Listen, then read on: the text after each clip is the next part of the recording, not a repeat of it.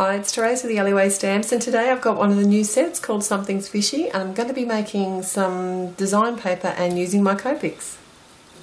So to do this, I've popped a couple of the stamps onto some acrylic blocks, and I've got some tuxedo black.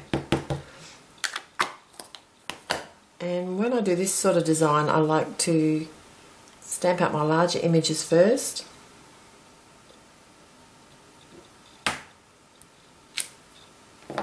So that's going to be the shark and the stingray.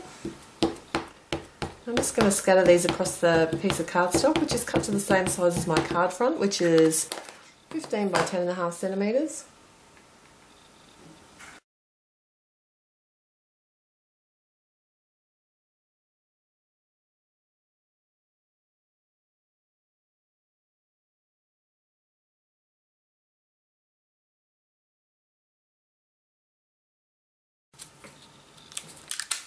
Now that I've stamped out my larger stamps, I want to sort of fill the background in a little bit. And I've looked through my sets and found some of the small stamps I thought I could use, and there's a swirl there, and that's from Feeling Groovy. There's like a dotted stamp here.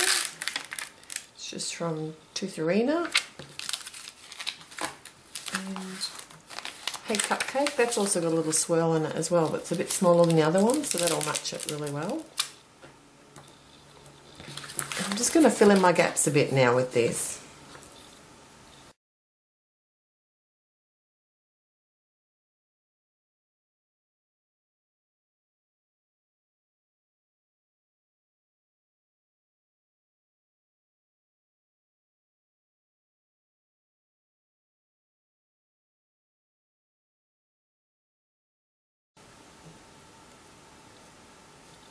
So I'm going to colour it out with my Copics now, and I want to do more of a simplified technique, almost like a child's drawing book colouring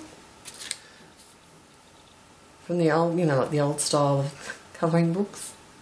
So I'm actually going out of the lines, but like when it was printed, that was how it was meant to be.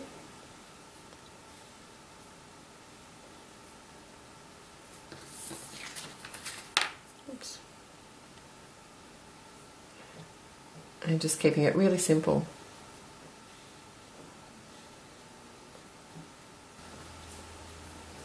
So as usual, I'll list all the colours at my blog, and the link will be in the YouTube description below.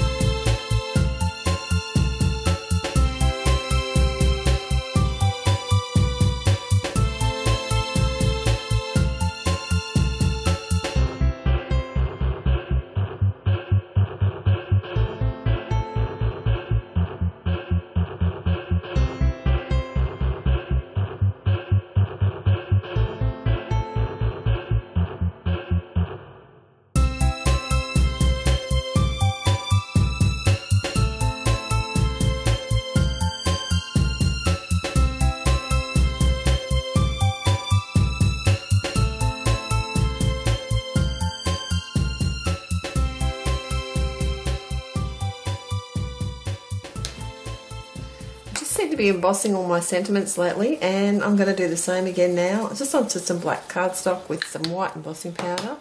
I've got this really cute sentiment from the Blast Off set, and it says "Oh snap," and I thought that was perfect. So I've got some Versamark ink,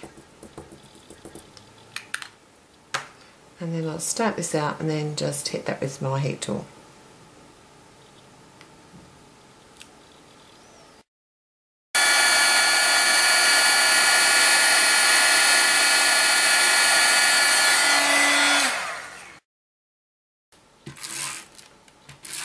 So I've just added some dry adhesive to the back of my panel, and I'm just going to stick that down onto the top of a top fold card.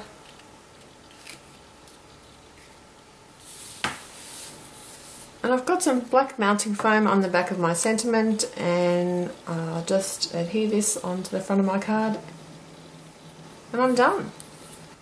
I really enjoyed creating this retro style Copic colouring, and it was so easy to do. I'll be back again real soon with another card, so till then, happy paper crafting. Bye!